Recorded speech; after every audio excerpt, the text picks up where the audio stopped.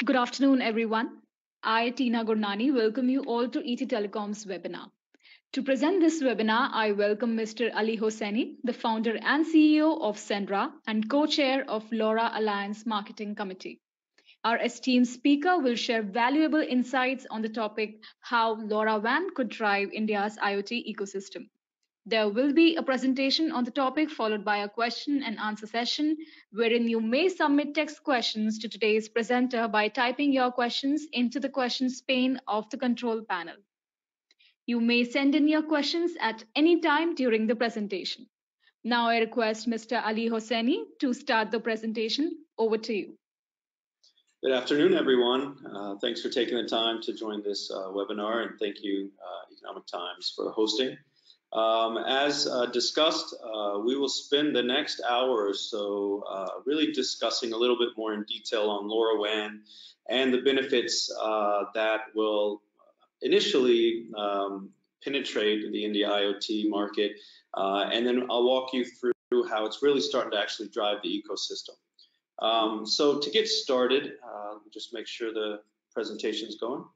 Yep. So as everyone already knows, NASSCOM came out with a report several years ago that the overall India IoT market is expected to touch about $15 billion by 2020. What we're going to try to do today is actually narrow down into that overall market space and how LoRaWAN and LPWAN plays a big role into that. Within India, by 2022, the DOT had made a report stating that 5 billion devices are expected to be connected by 2022. What I'm seeing and what we're seeing here is that the majority of these devices will actually be driven by the smart cities effort, which is an ideal situation for the LPWAN space, specifically LoRaWAN.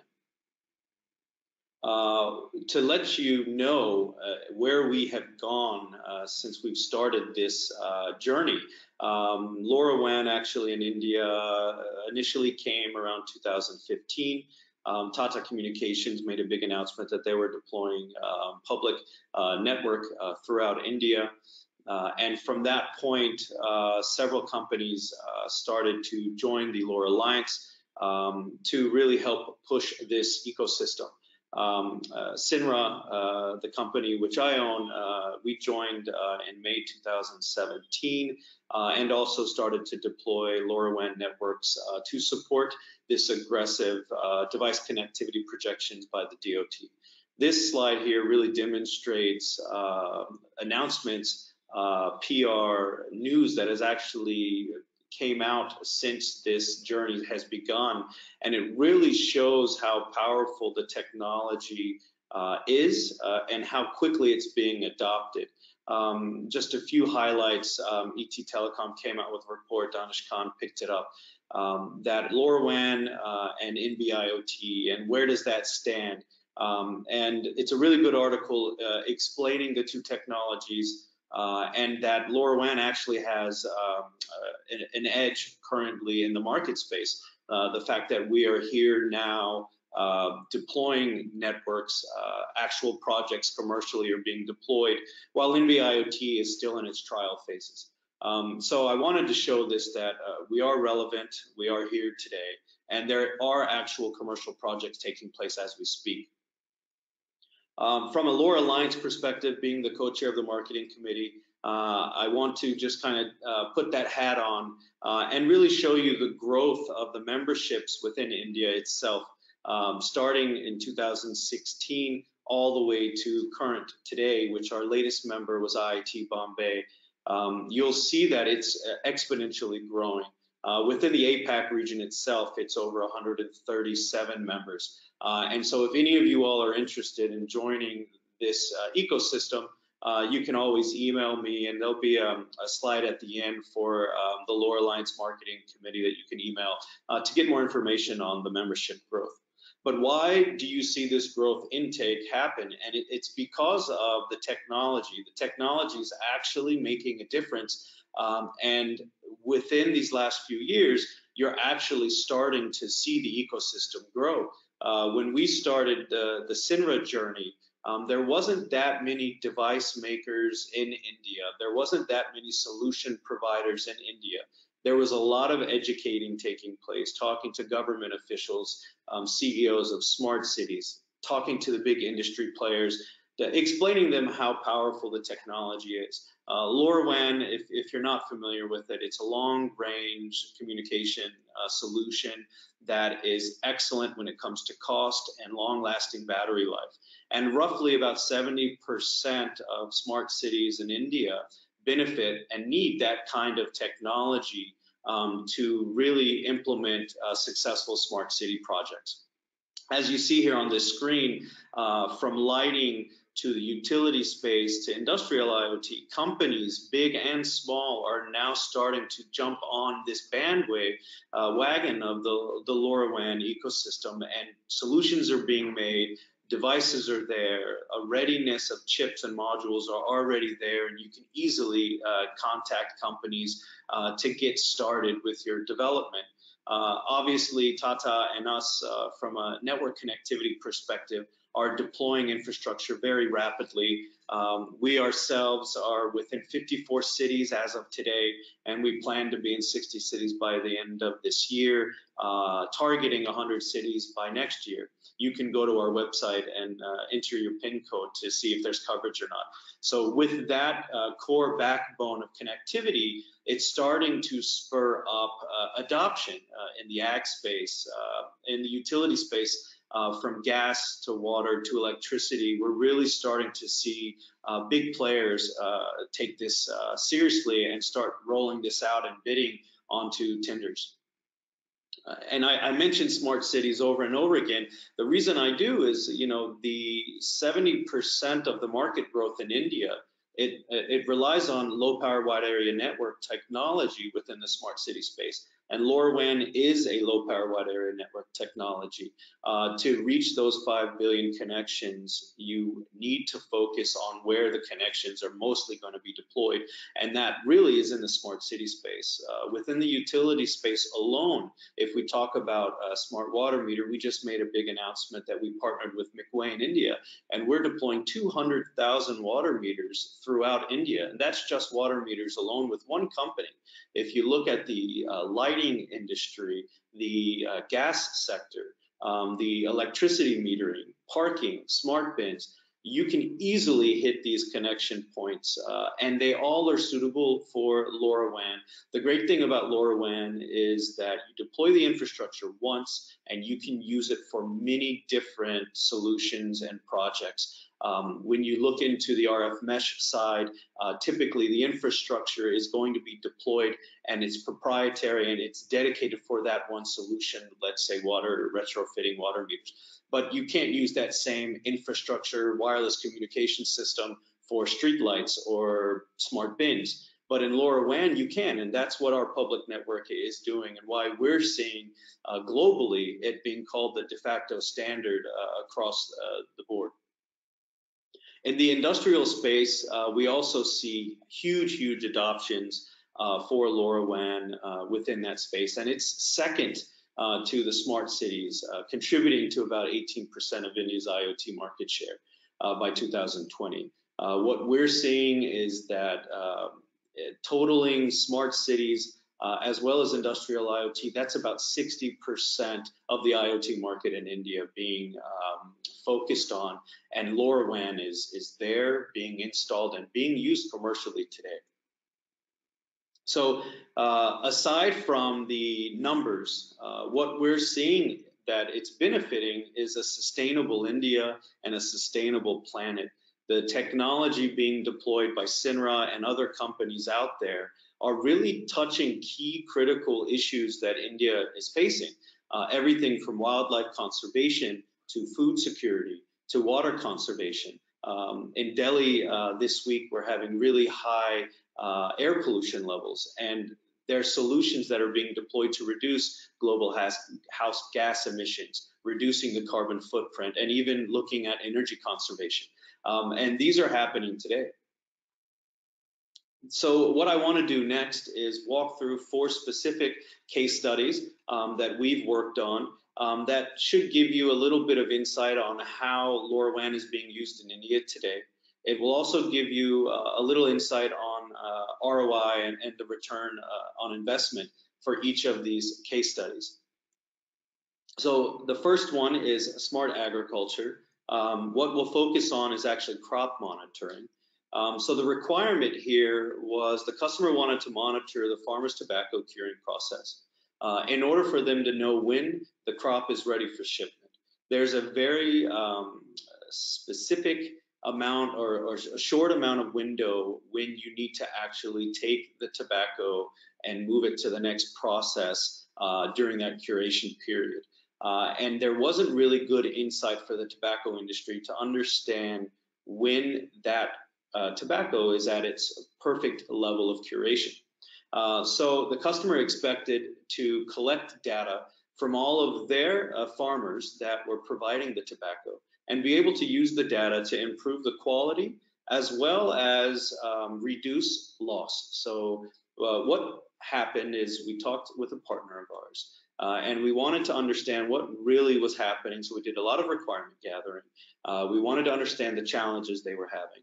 And so some of the challenges we note here is that the farmer's curing process, they started at different times. And it was really difficult to know when farmer A versus farmer B was at that exact perfect time to take the tobacco to the next process.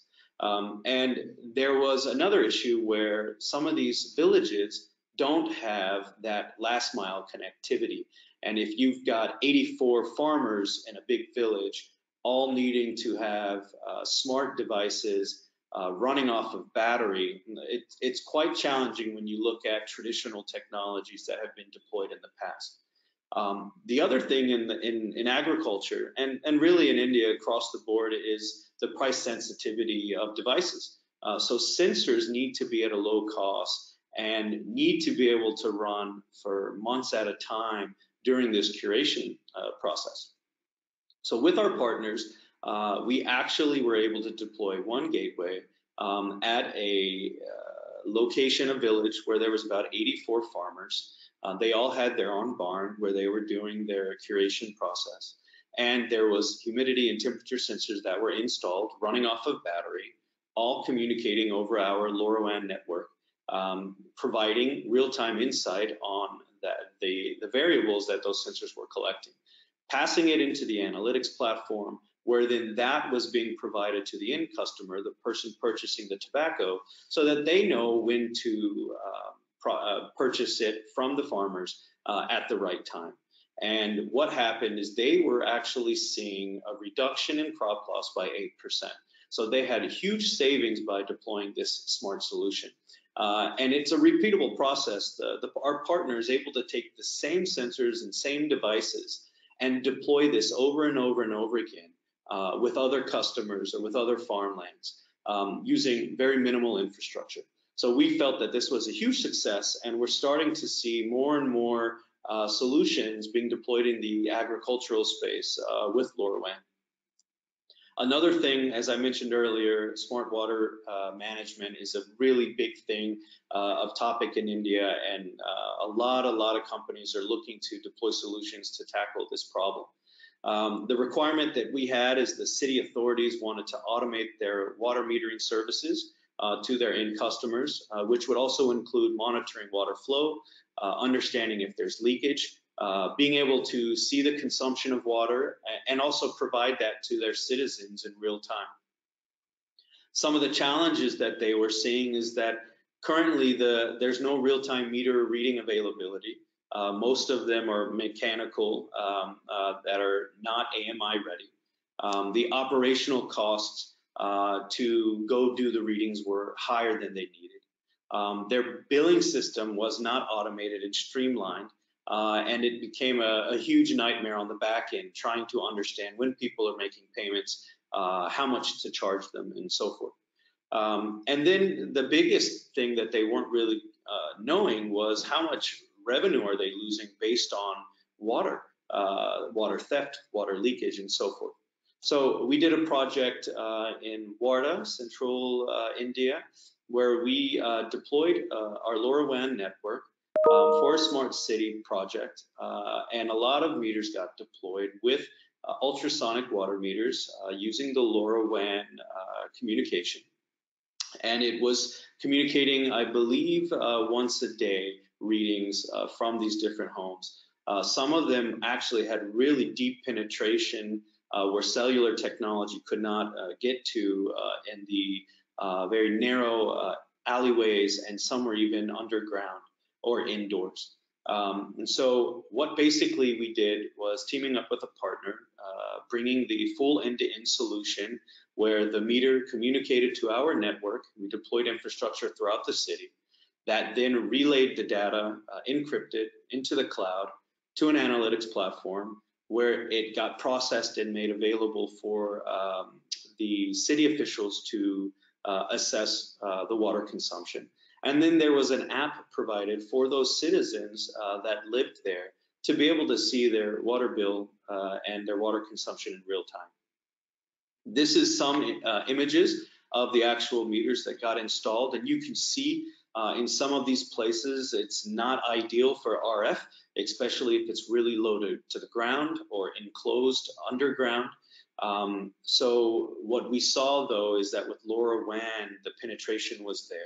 All of these devices were running off of battery, excellent coverage. If we did find a dead spot, because the infrastructure is such a low cost thing, we were able to quickly deploy new infrastructure to support those dead areas. That is an advantage that LoRaWAN has in smart city projects versus the traditional cellular technology, because honestly, you can't go and ask a telco provider to deploy a new tower just for Internet of Things and sensors and devices that maybe 3% of the whole city doesn't have coverage on. And LoRaWAN, because it's a fractional of the cost to deploy infra, you can do that quite easily with a company like SenRa. What we did notice is after this project ran, we had a meeting with the mayor of the city. We sat down and we showed them the analytic data. And we were able to determine two locations that had really, really high water consumption. One was his own property, and he made a joke actually about, oh, there must be a leak somewhere. The other one, which was a more important consumption issue, was a random person was stealing water from the city and distributing it. And they were able to identify that and prevent that from happening going forward based on this smart water meter solution. They reduced their non-revenue water by 10%, which was a huge savings for the city. Smart parking is another topic that I'd like to give a case study on. We did this with Amritsar in their smart city with the police department. This was not a traditional parking project that you see around the world where the sensors are deployed in the actual parking spaces and a proper management scenario. This was actually done in a way to reduce traffic congestion, to inform police officers of illegal parked cars on main freeways. So what we did, the requirement was the smart city authorities wanted to reduce their traffic congestion. That was a huge problem. It was a bottleneck at the intersection where cars would literally just pull off on the main road and leave it, and basically a 2-lane road would turn into a 1-lane. They would go do their shopping. They would hop back into the car when they were done 15 minutes later and pull off. But when that occurs, traffic would start to back up, delays would happen and cause a big, big mess for the authorities as well as the citizens. And they wanted to get real-time automatic notifications when people were doing that and parking in these no parking zones.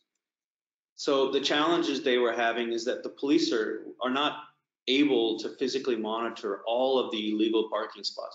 This image that you see here in the circle is actually one of the intersections where we deployed the sensors. We had 3 parking sensors here, and then we had 3 parking sensors here. And this building is actually a shopping center with a lot of shops. So the 2 lanes come down, it would turn into a one lane because people would literally just park their car on the street and then it would start to back up. So the resources were minimal. They didn't have enough police officers to be there all the time. There was not a clear way on how to track the tickets that are being issued, and that the existing illegal parking solutions that they tried in the past really were not working, or they were too costly. So with LoRaWAN, we were able to take sensors. We were able to install it in these locations that they wanted people to stop pulling and parking their cars.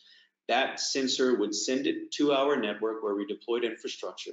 And then that would process the data into an analytics platform where we had an app called UPark management enforcement for the police. So they would have an Android phone, they had the app on their phone. As soon as the sensor got tripped, they would get an automatic alert. They could use Google Maps to find their way to that vehicle, and then from there they would issue their chalons.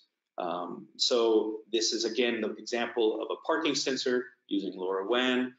It needed to last a long time on battery.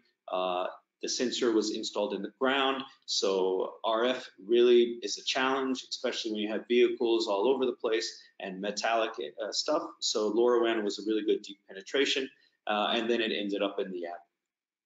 This was a news article that came out regarding the parking sensor project, but what I want to highlight is that it was a success because it created 30% return of investment. So basically in 3 to 4 months, the police department was able to pay for all of the hardware and cost to deploy the solution, and the rest was profit for the city to help enable more police officers and fund some of the other initiatives and projects that they're trying to do. Finally, the last case study that I wanted to go through was in the industrial space. We did a project on connected operations.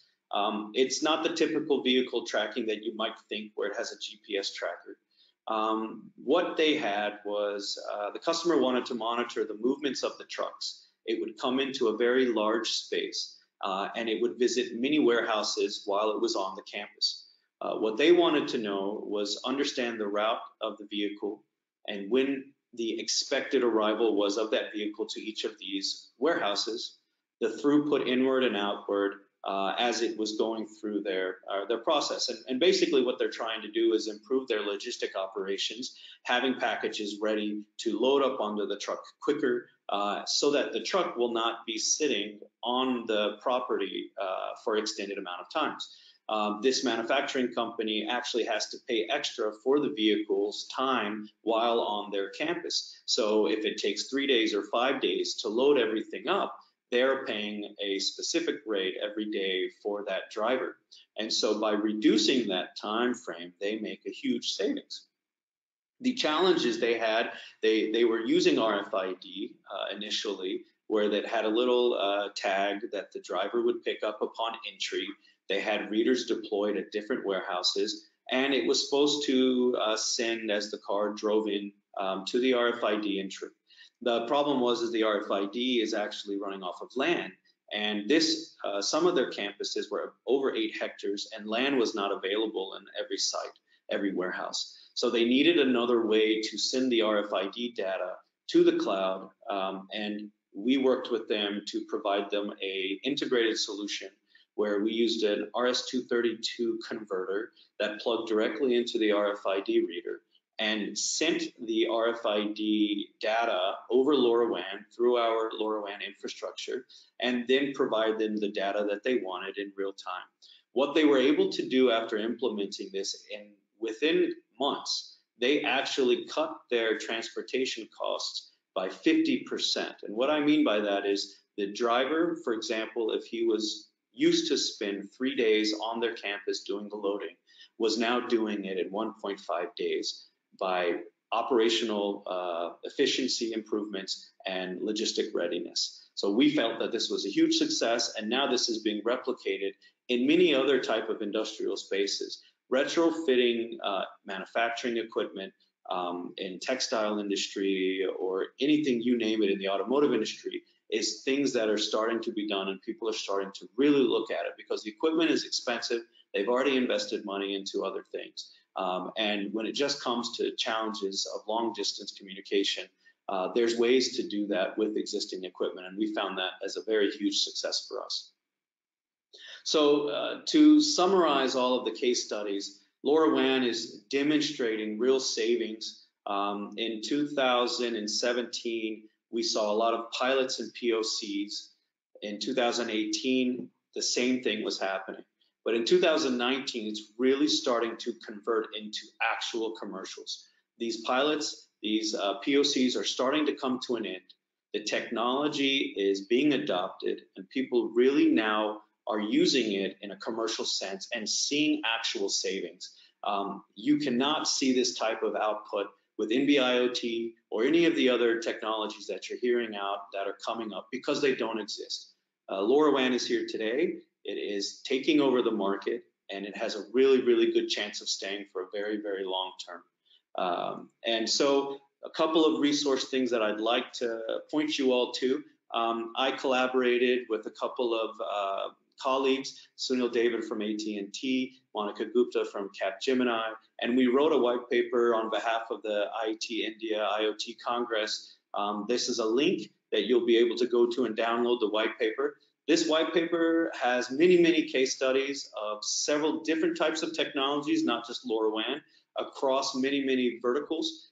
But you will see in this paper several case studies that were done with LoRaWAN, and it'll go into a little bit more detail on how it was done, the company contact information if you want to reach out to them. From the LoRa Alliance perspective, I urge you to go to the resource hub, which is on their website. You can download white papers, case studies, presentations, technical documentations. You can also get membership information there. Please, please, please reach out to us. We really, really want to keep growing this ecosystem in India, and we believe as the more parties, the more companies join hands, the more successful the technology will be at the end of the day. So with that, I want to say thank you, everyone, and I will pass it back to Tina for questioning.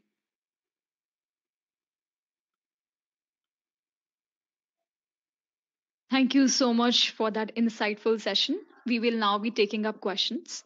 So, our first question is how do you see or where do you see LoRaWAN 5 to 10 years from now, considering the ever changing landscape of technology once in every few years?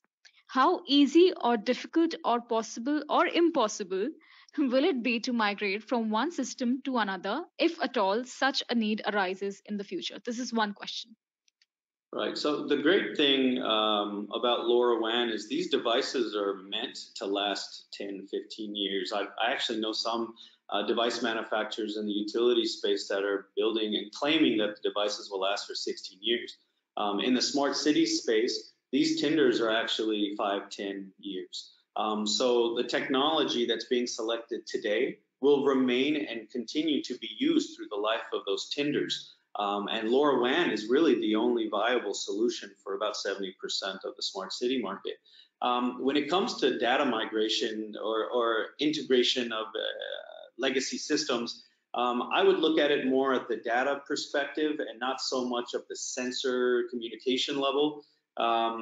We're talking to CDOT, the DOT, we talked to the BIS, where we're looking at a standardized platform for the application layer. 1M2M is coming up. So once the data is sent to where it needs to be sent, that's really not a LoRaWAN or a 5G or an NB-IoT thing anymore. It's more on the analytics side of the game, the application side. Sensors, once they run out of battery, in most cases, it's the end of their life, and then you replace them as you traditionally do right now in any product that you purchase. But there are companies that are coming out with replaceable battery options. The costs are a little bit higher, but in those cases, when the battery is expired, you just put a new battery in, it could last even longer. So I see LoRaWAN being around for a very, very long time.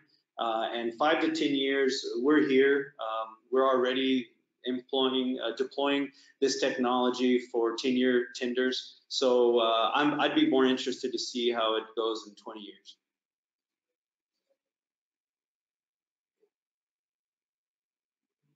Thank you for that answer.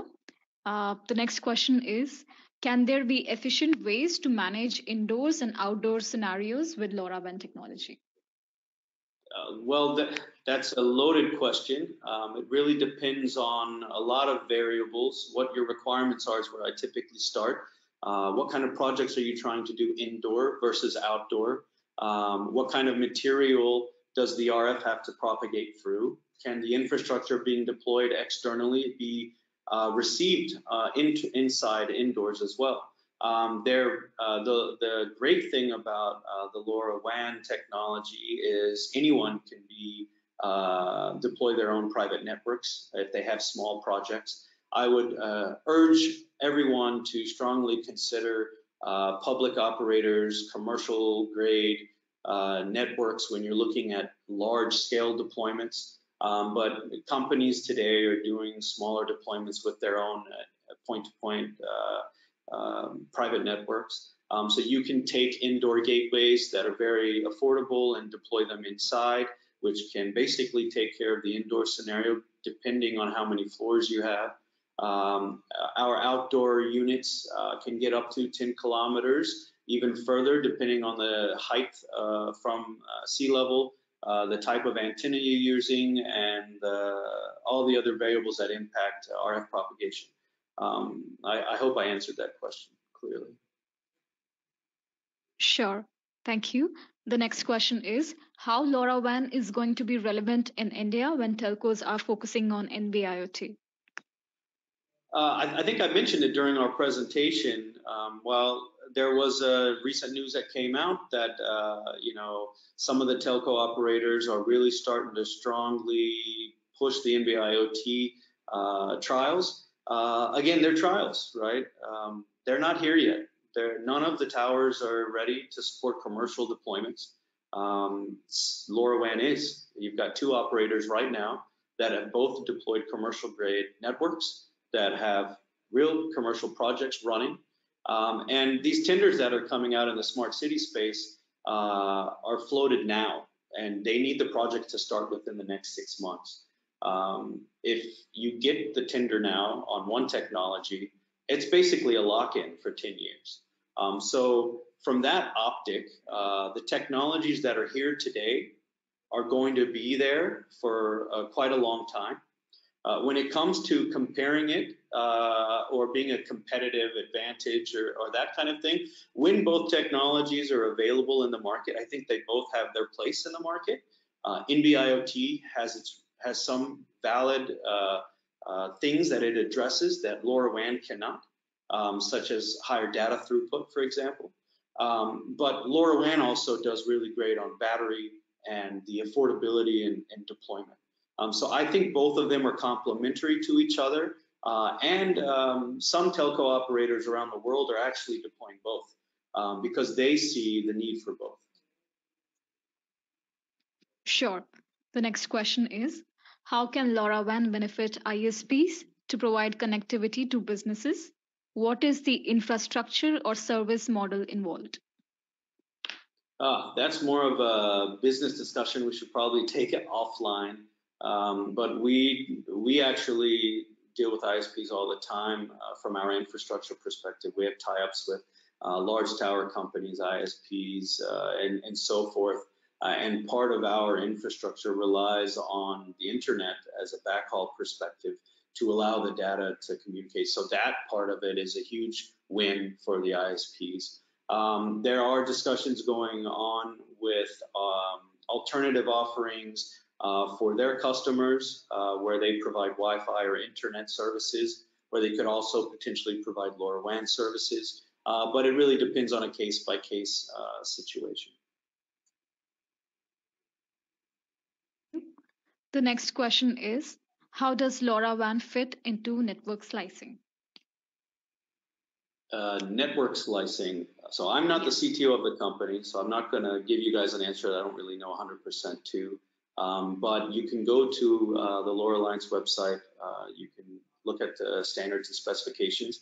And if you email me that question directly, I believe you can get that from Tina, or it may be on the actual GoToMeeting. We can get you a more accurate answer to that question. Thank you. The next question is, what growth for the LoRaWAN technology do you see in the coming 5 years? I see it continually growing. It's going to be in the millions of connectivity devices very soon, within the next 3 years. With the two public operators in India alone, we're probably going to cross 1 million connection devices in 2020. Again, with the smart city efforts going on, the tenders are choosing LoRaWAN as the technology in some of these cases. So therefore, we're already in 5 to next 10 years of a future. I just am really excited about the growth of the LoRa Alliance's membership. Companies really adopting this. Bosch and us came out with an announcement recently where a company like that is heavily investing in R&D to develop solutions. The device ecosystem, I would like to see it grow faster, and we're here to help. If you all need to do any kind of testing, reach out to us. We can give you some tips and collaborate. But the future is there for a long, long haul. Thank you. The next question is, what are the current challenges in the device ecosystem and also the pricing related challenges, and how can one address such challenges? Well, one pricing related issue that I see is currently the customs charges, the cost of getting a device externally into India is increasing the cost roughly 30 to 40%. That is a huge blow to the price sensitivity that India has. So we really need local manufacturers to step up and bring solutions to keep the price down. Now, when it comes to quality, we are hoping that it will improve. I think there's a learning curve here. A lot of companies are starting to deploy or build LoRaWAN solutions. Some have really good quality, some not so much. So from my optic, I think the device ecosystem still needs some way to grow locally. But we're on the right path, and we're starting to see startups as well as large-scale manufacturers that are producing, thousands and thousands of units a week, creating LoRaWAN solutions, and they're working perfectly fine here, made in India. Thank you. The next question is, will LoRaWAN work for real-time applications like gas detection systems where alerts need to be real-time? There's a lot of variables you need to consider. Power source, is it a Class C device? If it's a Class C device, is there direct power? When you switch a device in LoRaWAN to Class C, it's power hungry. So you would need an alternative power source, not just a battery operated device. Then the dedication of channels on the network side, the availability of the network, how free the gateways that are deployed for that project, are they being allocated for other projects as well? Those are things that we look at as part of our network planning. We are now working with companies in the electricity metering space, which is really power hungry and needing real-time communication for really serious critical systems. And a lot of those variations and variables are being considered as part of the planning. So project by project, you have to look at everything and see exactly what does real time mean. Sometimes people ask for real time but don't really need it. Sometimes you actually need it, and how you deploy your infrastructure, the equipment, the technology, providing the right power and availability is critical to the success of those projects. Thank you. The next question is, while there are good use cases and strong case studies, do you see any specific challenges with adoption in India? Again, for me, it's price sensitivity. The more the adoption comes, the more the ecosystem grows, the more device readiness made in India will be here, and we'll hit those price points. The chip guys and the module makers are in a competitive battle right now, where prices, 1 rupee is causing a deal to be lost. And so the competitiveness in the market is going to create price reductions inherently. So if we can get the prices down properly, then the next challenge is educating and making sure people understand when LoRaWAN is actually the right choice. Sometimes LoRaWAN is not necessary. If you can do something with Wi-Fi or do something with Bluetooth or RFID, you should probably do it with those technologies. But when you have requirements that align perfectly with LoRaWAN, that's when it'll be a success. But my thing that I see right now that could change the adoption rate to exponentially grow is all related to pricing. Thank you. The next question is, how good is LoRa for large healthcare facilities in managing hospital infrastructure? The LoRaWAN technology is being deployed in hospitals around the world. We've partnered with a company called My Devices. They have a solution called IoT in a Box. We actually are providing that for the Indian market as well. They have deployed this in several hospitals throughout the United States and Canada, North America, basically. It is doing well. It really depends on what exactly you're trying to do within these hospitals.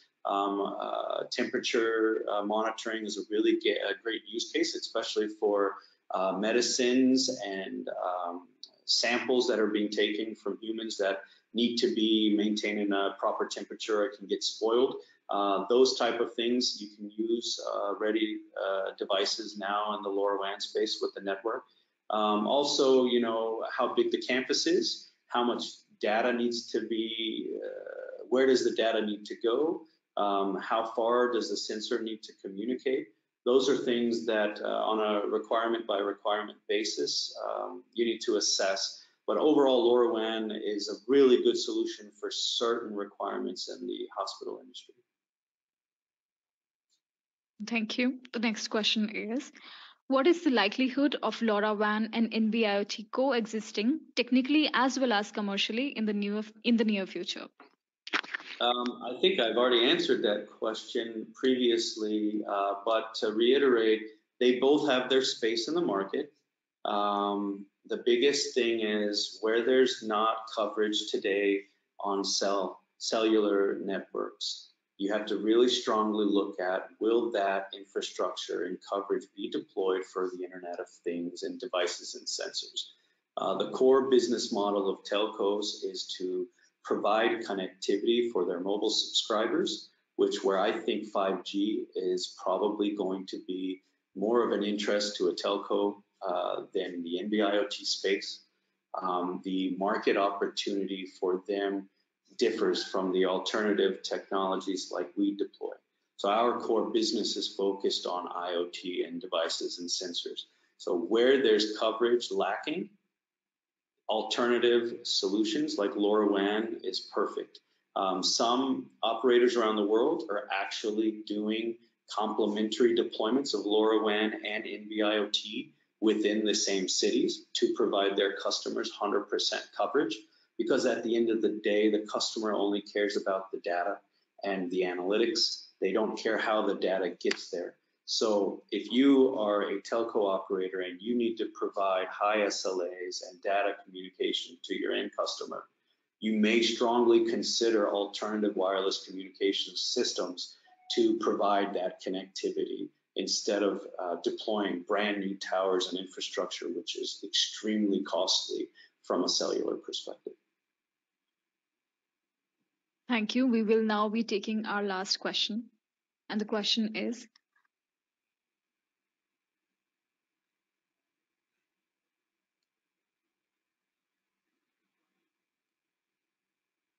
how is the LoRaWAN ecosystem addressing security as well as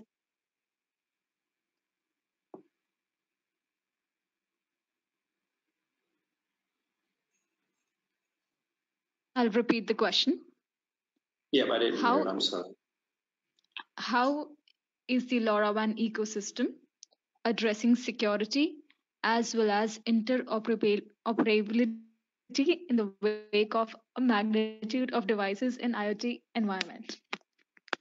Well, the LoRaWAN itself is already encrypted, 128 AES encryption from the time the data transmits to the time the data is decrypted on the analytics platform. So the data communication piece is already secure. There are companies out there that are doing chip down security secure elements that are being deployed. And so that is making the device itself secure. There's also discussions, like I mentioned earlier, on 1M to M and how to implement additional secure levels so that the whole overall end-to-end piece is secure from the time the device is manufactured, installed, until the time it's received and processed. So they are being deployed currently around the world. I don't see any major issues from a security perspective.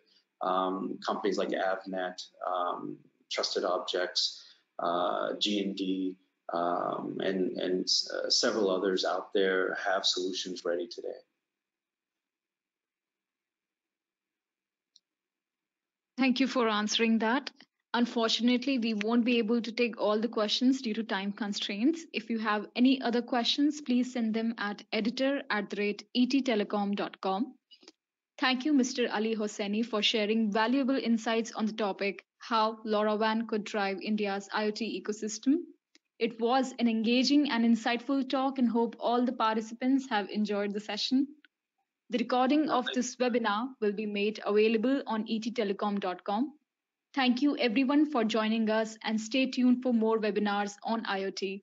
Thank you. Goodbye.